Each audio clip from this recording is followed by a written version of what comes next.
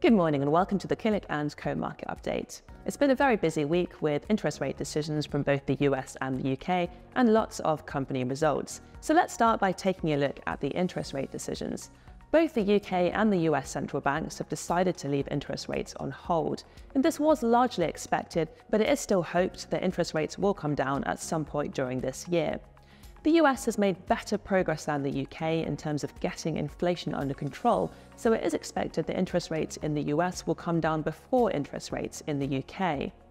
Some investors had been hoping that rates in the US would come down as soon as March. However, in the press conference that followed the interest rate decision in the US, the chairman of the Federal Reserve, Jerome Powell, suggested they would not come down that early. And that announcement did cause a bit of a wobble in the S&P 500, as you can see on the year-to-date chart here. It did briefly come down by about 1.6%. However, if we zoom out and have a look at the 5-year chart, you can see the index overall does remain very buoyant. As we've talked about in this video before, there are 7 stocks called the Magnificent 7 that make up nearly 30% of the index. This week, 5 of those 7 stocks have reported, so it's been a very important week for the S&P 500 index.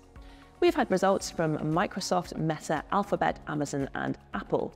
Tesla's results were out last week, and Nvidia's results are not due until the 21st of February. This week, Meta shares were up over 14% after the company announced it would be paying a dividend for the first time. Microsoft had a record quarter. Amazon posted strong growth in its cloud computing division. Apple's revenues were above expectations, but there was a bit of disappointment about the slowdown in sales in China. Alphabet's advertising revenue was a little bit below expectations, but the company did announce that it now has over 70 billion daily views on its YouTube platform. Do give us a call if you'd like to hear about these 5 stocks in a bit more detail.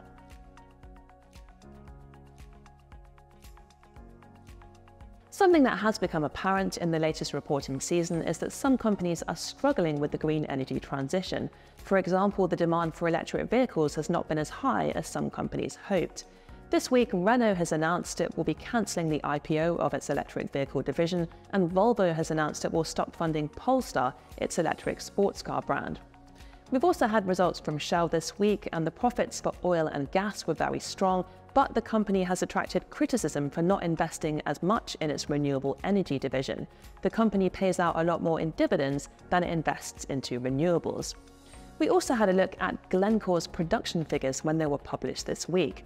Glencore is a producer of thermal coal, which is the most polluting of fossil fuels.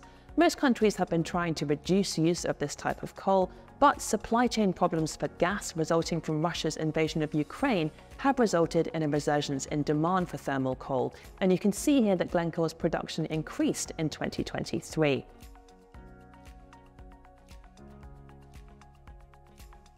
And finally, we're always on the lookout for long-term trends, and one that received particular focus during the pandemic was an increase in pet ownership.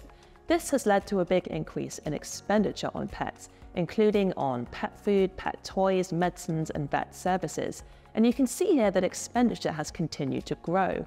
We've been looking at ways to invest in this trend, so please do get in touch if you'd like to hear more. Moving on to have a look at next week, results season is still very much underway, and we are expecting results out from some big American brands, McDonald's, Costco, and Disney. That's it from us. Have a great weekend, and we'll see you next Friday.